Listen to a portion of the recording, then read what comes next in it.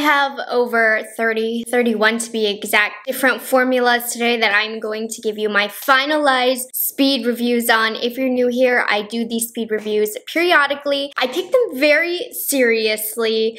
This video, I'm constantly working on every single day because I have a drawer dedicated to all of the products that I'm trying, and I'm constantly testing products out multiple times in multiple ways so that I can come back and update you on my thoughts now that I have had the time to really finalize my opinion on these products. If there's some products missing, one, I feel like I have either covered it in other videos and don't need to come back to it in this one, or two, I'm still just testing it. But it definitely was time for me to do this video. I have a lot of products that I'm ready to share my thoughts on. I do a lot of first impression reviews on my channel, and I will say I'm pretty good at getting it right the first time, but sometimes there's things I miss, so that's why I also like to do these. So let's get started with, okay, I'm not wearing this one on my face, but I did do a demo the other day that will be overlaid. Okay, I've finally gotten a handle of the Danessa Myricks Yummy Skin Blurring Balm Powder. I've been testing this the last month, and I'm here to tell you I don't like this product. Now, keep in mind, I do have dry skin, but even now I'm living in a humid climate, so typically my skin reacts well to humidity in terms of my skin isn't dry.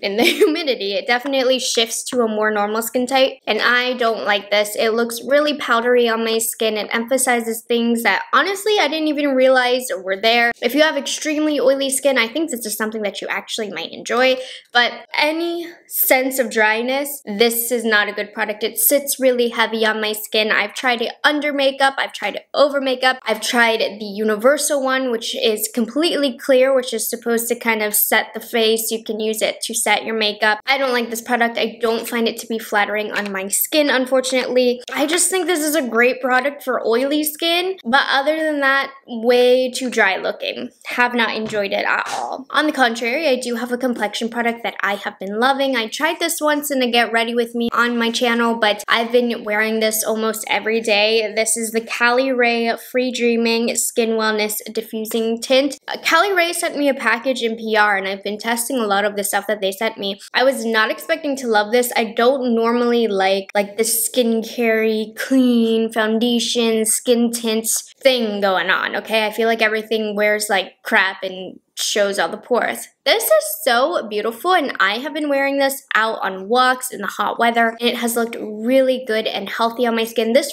to me, has been the perfect everyday foundation. I wasn't expecting to get so much coverage out of it, but it gives a good, healthy, glowy, medium coverage. It wears pretty well, too. You know, it's not going to take me from the morning to the end of the day, but just for everyday wear, this makes my skin look really great, really healthy. I highly recommend this. It's a very, very wet formula, very liquidy, so be careful, it can get messy, but this is what I have on my skin right now, and I just feel like it gives enough coverage to my skin for everything to be evened out and covered, but it looks very healthy and very skin-like, not powdery at all, and it wears pretty nice also. So I've been enjoying these. These are definitely going to be in my next upcoming monthly favorites because I really, the last 2 weeks, have been like so into it. I also have this Sigma Beauty Spectrum Color Correcting Duo. I like this. I don't love it. It's a bit more drying than I would like for it to be. I just feel like whenever I wear this, my under eyes look a tad dry. It's not bad. Like, I do like it, and I like the color correcting element to it. I just have under eye correctors, like the NARS one that I prefer, that I feel like is a little bit more hydrating for my under eyes, but it's good, pero it's not great.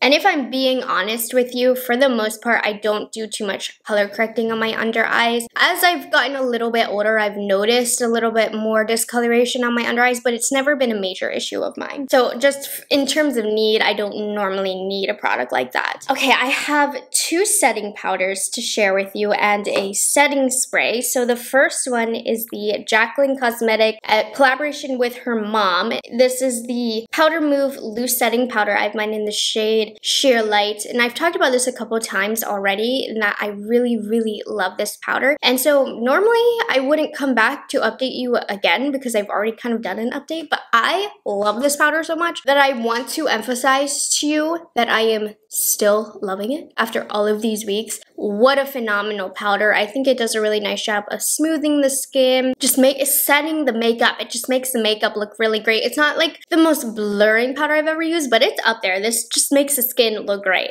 I don't know. I'm still loving it. That's all I can say about this. The other powder that I have is from Sigma Beauty. This is the Beam and Glow Illuminating Powder in Fairy Dust. It's taking me a lot of tries to figure out how to use this powder. At first I used it as a setting powder. Don't do that. It is way too glowy. It does not look good. I've used it as a finishing powder. I don't like that. I feel like it sits on top of the skin. The only way that I enjoy this product is if I use it as a very subtle highlighter. But at the end of the day, I'd rather just use a highlighter. So this is not really a great product to me. Every time I've used it, I've just been like, it's there.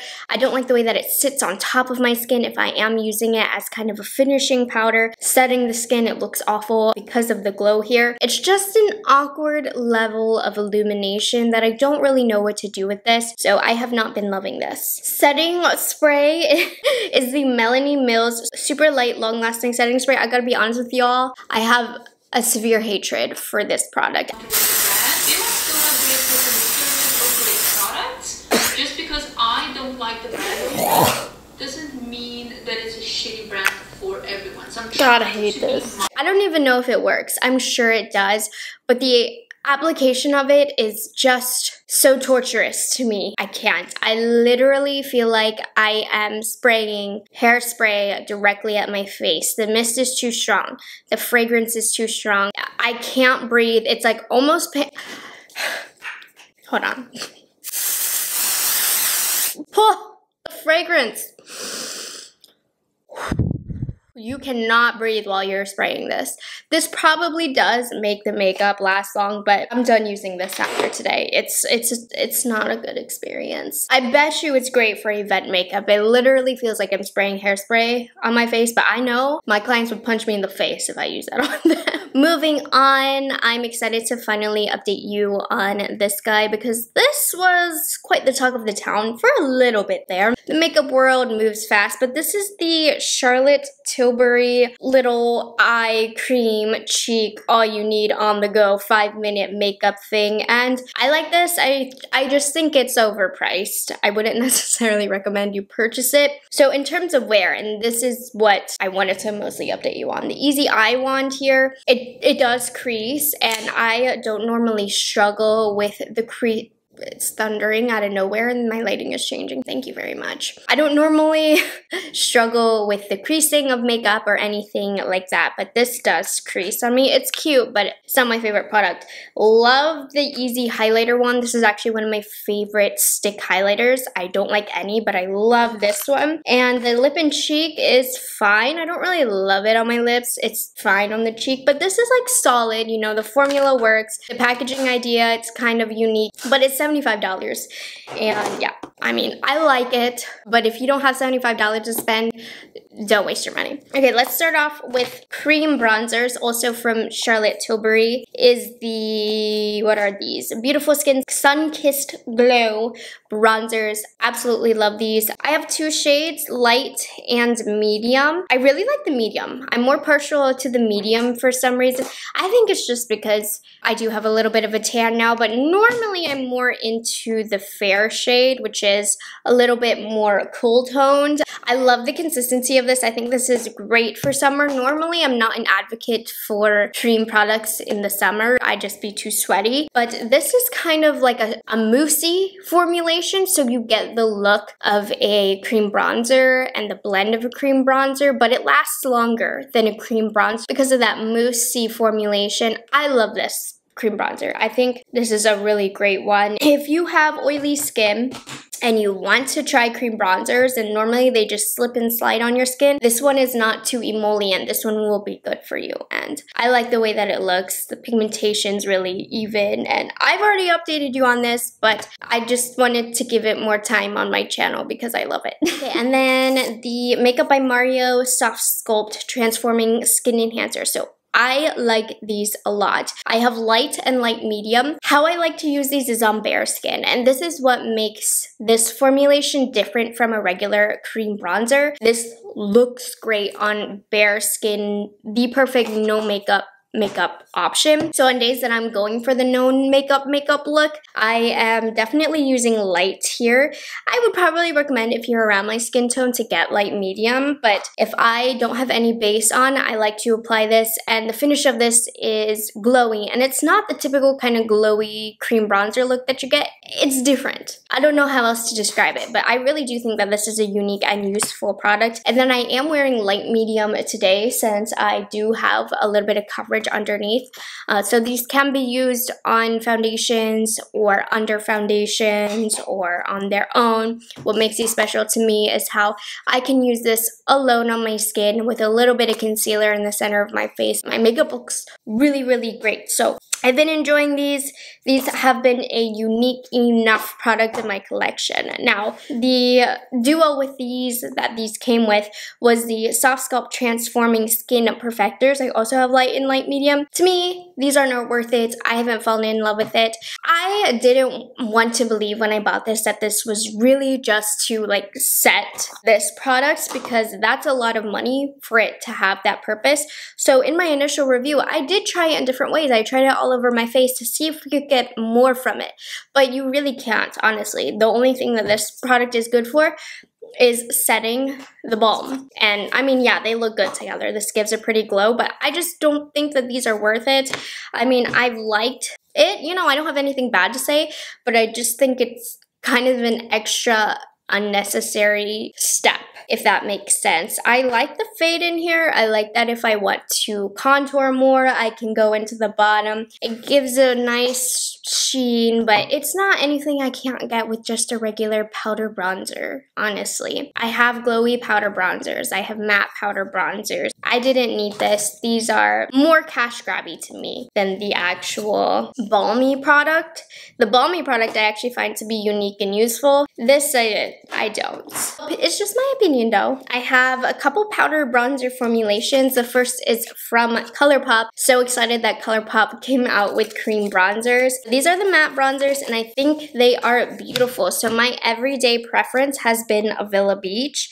This is the one that I put on in my demo. It's a little bit more on the neutral side, which is why I like it. But when I'm going for a bronzy look, Summerland Beach is really, really nice as well. So there's multiple colors that I like. I feel like their range was a bit odd. They had a few odd colors here and there. It might be a little bit more on the difficult side to find the color that works the best for you. But these are such a solid bronzer formulation, and you know, Colourpop does not have a lot of bronzers in their line. These aren't the best bronzers in the world, but I'm excited that Colourpop came out with a really solid bronzer formulation and I am still loving them. Another formulation that I've been enjoying, but I do think is a bit overpriced, are the Sigma bronzers. I like light for more natural makeup, and I have medium in my hands right now, which I will do for a more dramatic look or a more dramatic bronze. I mean, I don't have anything bad to say about these bronzers.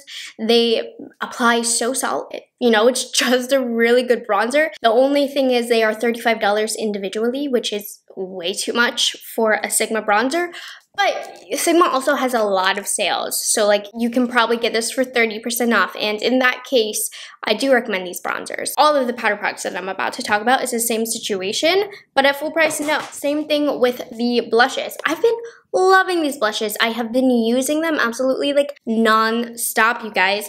Today I'm currently wearing Tiger Lily. I think that the shimmer formulation in here is beautiful. I prefer the shimmer colors. The mattes are really great as well. I've been using Tiger Lily, Bronze Star, and Berry Love the most. Love these, but for $35 each, do not buy these. But if you can get them for like 30% off, really great formula. But the shimmer blushes are awesome. I have also been loving the highlights, you guys. These individual launches that they did, so beautiful. The one that I've been using the most is Savannah. This is my favorite. I think it is gorgeous. I love having it, but I would not have paid $35 for these. But Sigma did a beautiful job with these launches of these individual products.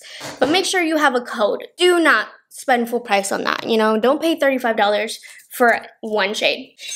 Anyways, why am I getting worked up over that? It's a good product. That's just my thoughts. I don't want you to spend that much money on it. Lots of Sigma in today's video. I've just been using a lot of their products recently. So this is something I'm super late to the game on, but I love this. This was sitting in my makeup drawer to dry for the longest time. And finally one day I did it and then I kept doing it. I kept loving it. So this is the Sigma and Cinderella cheek duo. Wow, this cheek duo is so gorgeous. I love the highlight in here. It's quite blingy and then it's just a nice pretty peachy blush. It's been great for a thoughtless cheek look when I'm getting ready in the morning. I mean, the quality is really nice. The packaging is really cute. If you can get this on a discount, definitely recommend it. I like it and it's so cute. Okay. So again, kind of later to the game on these, but I got these in a PR package and I was so excited because I didn't want to spend my own money on them, but totally worth it had I known. These are the Bare Minerals Blonzers. So they're supposed to be like a bronzer and a blush all in one. I don't agree with that. They do have a little bit, not even much of a bronzy tone, but it's just toned down. It's not bright. I'm still applying a bronzer before these, but they do blend into a bronzer shade seamlessly because of their tone. But I love the way that these apply and I love the sheen that they have on the cheek as well. I've been using these all the time. My favorite is Kiss of Pink because I do love a nice pink color, but I did not know that Bare Minerals had it in them with this formula. This formula is incredible. I feel like it's unlike anything in their line. It's very odd, but these are phenomenal. Highly recommend these. I've also been using, not religiously, but I'm here to update you on the Odens Eye Solmane 2 collection blushes and highlights, and they're so great. Honestly, so great. My favorite ones that I have here, we're gonna start off with the blushes first. The blushes are in the orange packaging. I don't know how Odens Eye does it. These are on the pricier side of Odens Eye when you think of them, but they really are a very nice formulation, and the packaging, the aesthetic. I love Sunset Cloud in terms of the blushes. The blushes are my favorite. This is just a really pretty, cooler, purpley pink color on the cheek. Really great. And then I do like orange. Oh god, I just dropped one. All of them are really pretty blush-wise, but they didn't have enough pinky blushes in my opinion. All of them were very, very warm, and I'm not into warm blushes, so I hope they expand the pink in this formula, but solid. The highlights, really beautiful formulation. I don't like the colors that they came out with, so I'm not reaching for them very much. Warm Sunshine is really the only truly wearable color. The rest are like pink and green, and I'm just not experimental enough with those. I think that the formula is really nice. If you like the colorful highlights, I think you will like these, but I'm not reaching for them. If you're basic like me, you only wear like a champagne or a gold highlight, I'd skip this launch because the colors are quite colorful. Okay, from Colourpop, I can't remember exactly what collection these came from, but I have these two new Super Shock cheek highlighters. One is too dark for me, but I actually use it as kind of a blush topper and a bridge between my highlight and my blush. And then the lighter one, Addicted To. The longer I've been playing with these Super Shock cheek formulas, the more I've been liking them. I like to apply them with a damp sponge and pat it into my skin because I feel like that's how it looks the most seamless. I like these. I don't love these. If I didn't receive these in PR, I would have like one shade and then never buy a Super Shock shadow cheek thing again. But it's like worth it to have the one formula to kind of buff into the skin because it really is quite the seamless look. I do really like it, but I hate how cheap the packaging feels. Anyways, they're okay. The Jaclyn First Base Eyeshadow Primer. I don't struggle so much with longevity, but I enjoy this for a natural look because I feel like it doesn't even out the eyelid, but it blurs the eyelids a little bit. So when I do a natural makeup look and I'm applying something on my eyelids, sometimes I don't want the full coverage of a concealer or the full coverage that some eye primers give. This is perfect to apply just to kind of slightly even things out, but still make it look super duper natural. So I can't speak on the longevity of this, but I feel like this is great for mature lids and it's great for no makeup. Okay, eyeliners. I have two different formulas that I've been playing with. The first is the Makeup Forever Aqua Resist Color Inks. So once you get these on, they are not budging. Longevity on these guys is amazing. I don't like the application on these. They're that felt tip. I don't know. I have problems with precision when it comes to this style of eyeliner, so that is on me, not the product. But I hate when I'm applying this and it gets into my lashes. It makes them all crumbly, and unless I'm wearing false lashes, then my lashes are gonna look like trash because it makes my lashes stick together. I don't have many that I'm working with to begin with, so then when I put mascara on top, I look like I have about 2 eyelashes. So unless I'm wearing falsies, I don't really love how this makes my lashes look. I mean, I do try and clean them, but the formula is great. But I can't wear these on days I'm not wearing false lashes. I did a pretty good job of cleaning them up today because I did use the brown, but I applied it too thick. Like I said, I struggle with precision with this product, but it's gonna last all day. So it is really good for longevity in the summer, but I hate the application. So I also have been using these hard candy long wear eyeliners. I gotta give these credit where credit are due. I do feel like these last a long time, but application on these, again, is like complete trash. You get no pigment with these. You have to be really rough with your eyes, and I do have sensitive eyes. I have not been enjoying these. They aren't pigmented enough. They last, but they're not worth it. I don't recommend these. They sent me a bunch of colors. I've been using these 3. No, I don't like them. I have the Melt Slick Waterline Eye Pencil in the shade Ivory. I have a brown version of this that I absolutely cannot stand because this formula is so slick. You have no control. You will make a mess. The product will run everywhere. I like this one a little bit more. I've been using it to correct my face. You know, I've been using it to set my eyebrows, to clean up eyeliner. It lasts a good time in the waterline. It still is too slick, but in this shade, I like it a little bit more. It's more useful. Eyebrows, I have been testing. I think this is from a smaller indie brand. The Bay Brow Hold Up Brow Styling Wax. I have it in my brows today. I like it. I don't love it. I don't think it's as good as the ABH. It's a little less heavy duty, but maybe that's why I like it. You know, I think the ABH is more heavy duty, so this does not have the hold of ABH, but I like this more than the e.l.f. It's like mid-range for me. It's better than the e.l.f. gel, but not as good as the ABH. I like the packaging of it though. It works, it's solid, but it's not a game changer. One mascara to share with you, the Caliray Come Hellore High Water? No, I don't know. What? This is the Caliray Clean Mascara. I did not like this the first time I used it. I like it a lot more. I feel like it can make my lower lashes look really nice. The problem with this is nearly impossible to get off on the eyes. I have to be really rough on my eyes in order to get this off. So I like this better now because I do feel like it makes my lashes look better. But it's so hard to get off that I'm never tempted to reach for it. So just a fair warning. 2 kind of eyeshadow-ish formulations. So these are from the Clionadh and Emily Violet Marie collaboration. They are multi-chrome highlighters. I don't really like these on the face, but on the eyes, that's the catch. These are beautiful.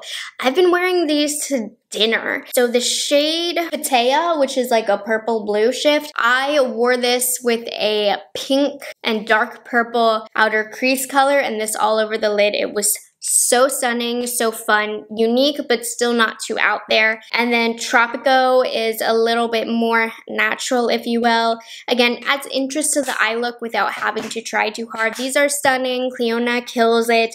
Amazing, recommend these. Worth the money, even for just 1 shade. Now, I've also been wearing, and I have one on the eyes right now, the Star Wars and Colourpop Jelly Much shadows. It's been a while since I've tested the Jelly Much shadows, and the formula on these are great. So I wore Astromech, which is like a purple blue shift on my eyes with a berry blush from Sigma in the crease, and the look was so beautiful. And right now, I'm currently wearing Protocol, which is a gold. So this is the more wearable one. I love these. I think these are really great for the summer.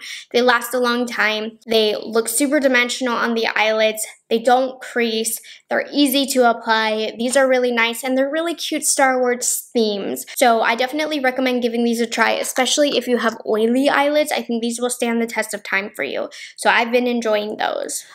Sigma Beauty, these came out a while ago, but thought I'd update you. These are from the same collection. We have a liquid lipstick and a lip gloss. So the New Mod liquid lipstick, I love this. It's not too drying. It's the perfect everyday color for me. It's not an all-time favorite liquid lipstick for me, but it's been really solid, but I've been grabbing for it a lot because I love the color. So again, I don't recommend ever paying full price for Sigma, okay? I think they're overpriced, but if you buy them on sale, which they do have a lot, worth it.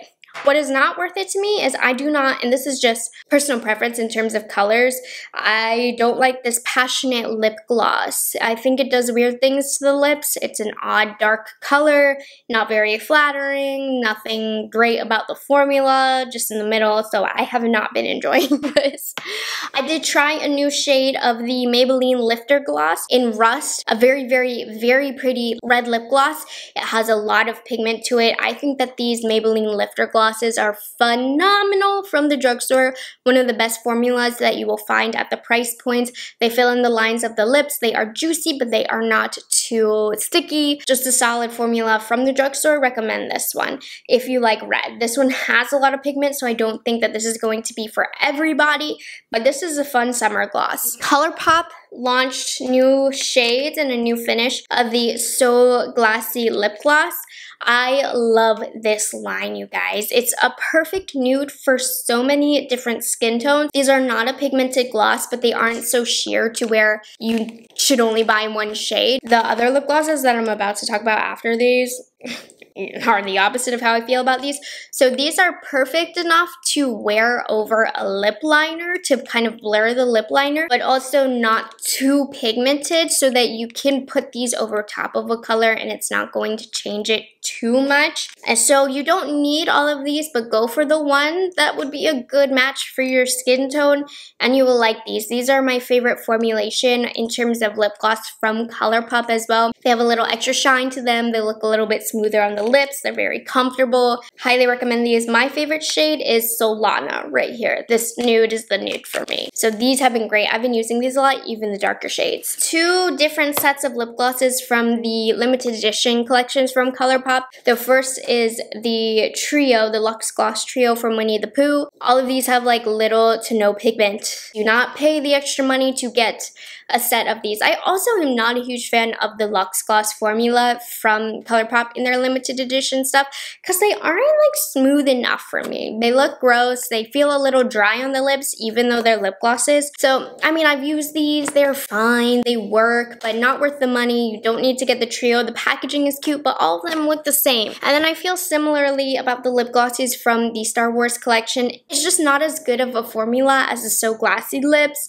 I mean, first of all, these are colors that I'm not going to go for very often, but they're very, very sheer. Right now I'm wearing Imperial, and I just don't love the feel of these glosses. They're okay. You know, if I use them, I'm not going to like take them off and poo on them, but there are just so much other better lip glosses at that price point. So yeah, the limited edition Colourpop Luxe Gloss formulas don't do it for me. And then the very final product that I have in today's video is from Caliray. This is the Glazed and Infused Plumping Glassy Lip Trip in Free Palomas. I love this. I am shocked. The things that I've tried from Caliray, I think have been really, really solid. I have loved putting this in my purse. I'm normally not a fan of like style of lip gloss, but I love this color. It's a perfect everyday gloss formula. It's thick enough to kind of smooth over the lips, but it's not too thick. It doesn't have any stick to it. The color is gorgeous. I've just been grabbing for it a lot. It's a great everyday lip gloss. So yeah, Caliray, I mean, other than the mascara, I've been very impressed, especially when it comes to the skin tint. But there we are, you guys. I have covered all 31 formulas with you guys, the ones that I have been making a pretty big effort to test and use whenever I'm wearing makeup. I can put these into my collection now and kind of retire them out of my testing drawer. I hope that this video was helpful to you. So thank you guys so much for liking this video. And if you haven't, please, these videos take me forever. Editing, the B-roll overlays, the demos, these timestamps, the description box. Please give this one a like. And make sure you're subscribed to my channel if you aren't already. And yeah, I will catch you guys in the next one. Bye guys, have a good one.